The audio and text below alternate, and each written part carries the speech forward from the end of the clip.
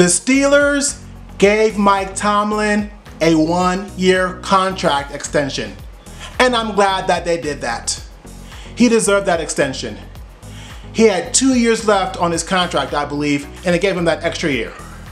I'm happy about that because there were rumors swirling around that he was on the hot seat. So by the Steelers giving him that 1-year extension, it just squashes all those rumors. He deserves to be the Steelers head coach. He should not be fired. I know last season things didn't go well. They finished with a 9-6-1 record and they missed the playoffs. And I know last season was bad, but that's not the norm. Usually the Steelers make the playoffs with Mike Tomlin. Usually they play very well. I know the defense has been shaky, but they did draft Devin Bush, and they're gonna get better. They will. They'll improve.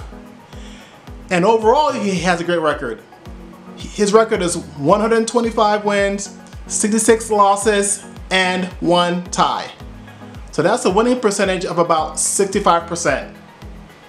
That's pretty good.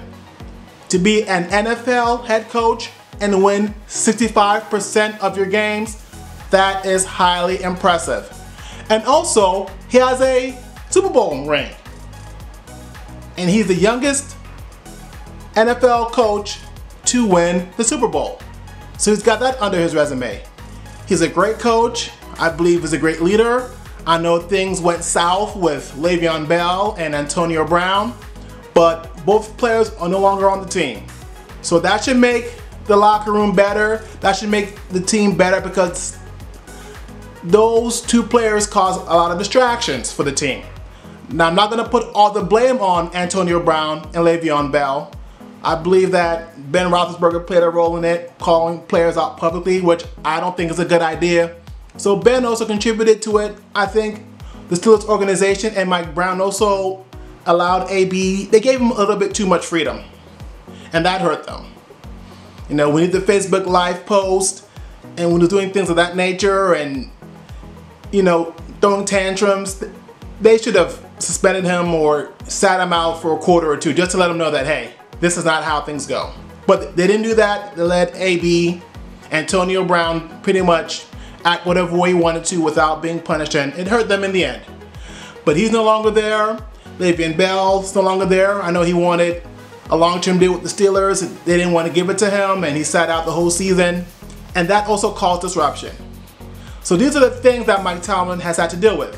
And despite how bad things went, he still had a winning record last season.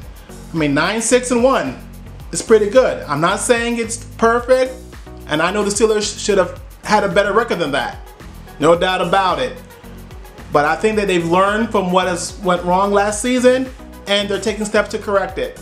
I believe that Juju Smith-Schuster is going to emerge as that great #1 for them, and I believe in James Conner. He is the real deal.